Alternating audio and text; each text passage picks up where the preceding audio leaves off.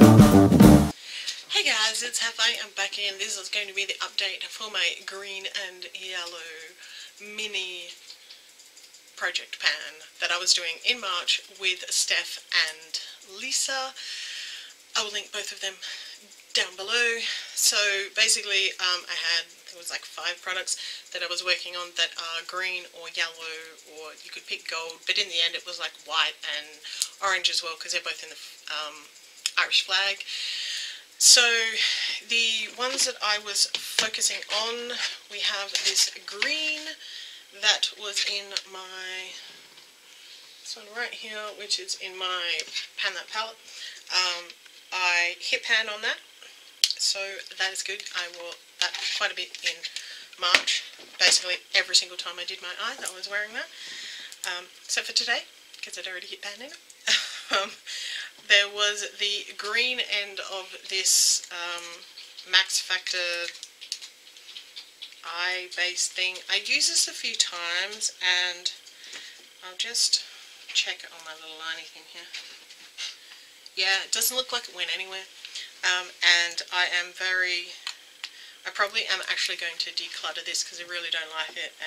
It's in one of my other projects, which if you're watching all my projects, you'll hear about that when I get to that one. The other one was the Mian eyeliner in Emerald City. This one actually had a really nice amount of progress in it.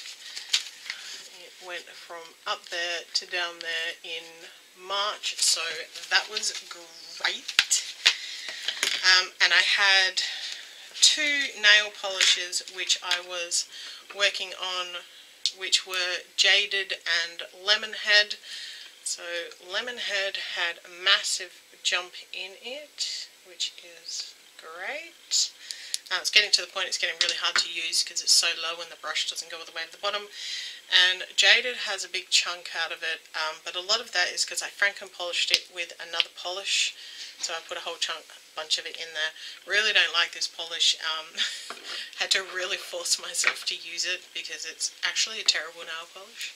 I love the colour of it though, and so like I keep on working with it because I love the colour of it. But it is actually really, really terrible nail polish. Yeah, so I think I did pretty well, and I'm pretty happy with the progress that I made on those products that I was focusing on. So I think it was pretty successful. I wasn't expecting to finish anything, so that was all good. Yeah, so I want to thank Lisa for coming up with the idea for it. I really enjoyed it. Check out both of Lisa and Steph down below. If you want to subscribe, click the button down below. Leave me a thumbs up if you like Project Fan Top videos, and leave me a comment down below. I try to respond to all comments, and I'll see you in my next video. See ya!